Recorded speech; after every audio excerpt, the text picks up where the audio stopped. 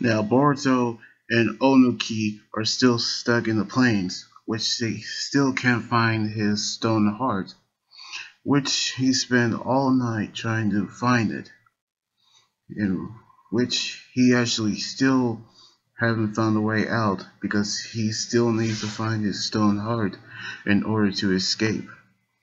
Which he actually run into a familiar face, which is actually Seki from the Ginpo Shinobi trio from the shooting exam, which he actually is there because he also trying to find his stone heart, which he actually fighting Boruto by using his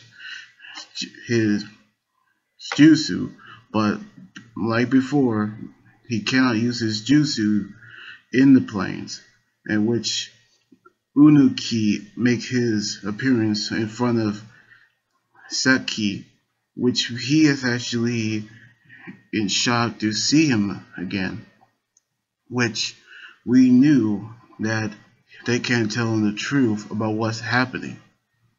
So we actually can tell we're actually gonna see how they're gonna find their stone heart. Meanwhile, their hideout, we actually see Mitsuki with Sekkie seeing the tubes of Kaku and Kirawa as they actually as they try to recover from the cracked face. I mean, the cracked faces they actually suffering, which we actually heard that Mitsuki's cursed heart is actually the key to their plans, in which the doctors have informed Lord Ko about it.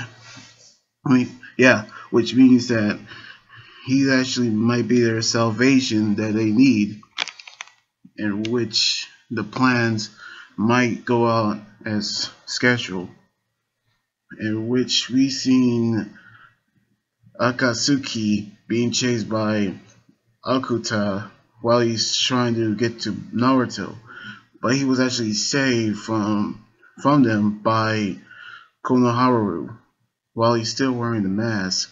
Meanwhile, they're still actually trying to find their stolen hearts while they're actually trying to understand each other, with Seki knowing his late grandmother that he actually talking about.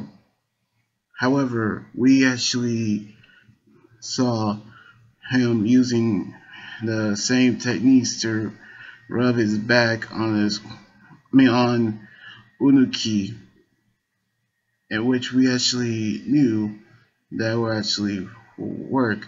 Meanwhile, we actually seen at the medical area where the doctor get ready to perform on Shikadai, which he actually heard an alarm, which actually attracts more Akutas, and he actually found out that Komaharu was actually hiding while he knocked out a shinobi, while Konosuke actually heard about it.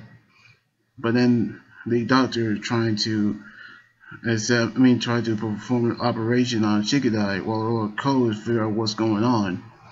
But he using his Shadow Strangle Jutsu on himself tried to prevent the sleeping gas to take effect, which he escaped and knocked out the doctor. But he's still feeling the effects of the sleeping gas, in which we actually knew they're actually been set up. Meanwhile, we actually saw Seki and Boruto actually still trying to find their stolen hearts while they're being attacked by a giant wolf, in which they trying to fight it. However, Boruto, realizing that Seki's jutsu will work without his jutsu or his chakra, which means that they decided to work together to defeat the giant wolf. which we seen him did it, but then his stone glows, which he found his stone heart, which means that Seki actually saw the stone glowing, showing the pathway out of the plains, which they all escape. But Boruto and Unuki actually vanish, while Seki actually went his way. We actually can tell that Unuki was trying to create a better world where everybody can live in peace. But isn't that the same as hurting people? And as the episode ends, we see Lord Ko